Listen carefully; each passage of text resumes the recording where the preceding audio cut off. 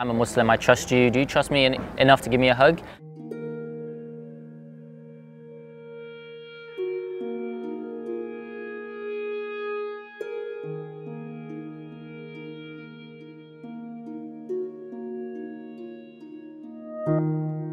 I'm from Manchester. The incident that happened about 5 minutes away from where I live.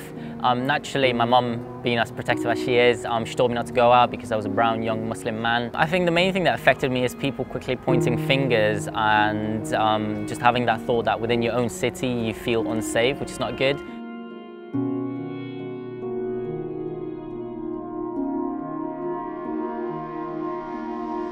I stood out in Salon Square with my arms out and a cardboard sign that said, "I'm a Muslim, I trust you, do you trust me?" The first 6 seconds standing there were the longest 6 seconds because I didn't know whether it was going to go good or bad. But luckily the first gentleman that hugged me, walked past me, made a U-turn and came back, and from there I think they just kept coming in one after the other. I was stood there for about 55 minutes and it was the best thing I've ever done in my life.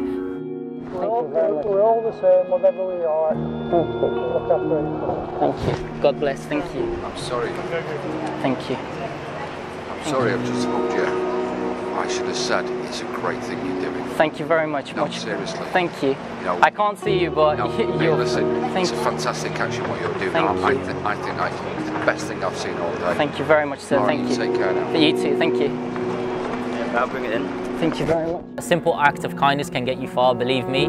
I always say that, and that simple kind of act of kindness definitely got a long way.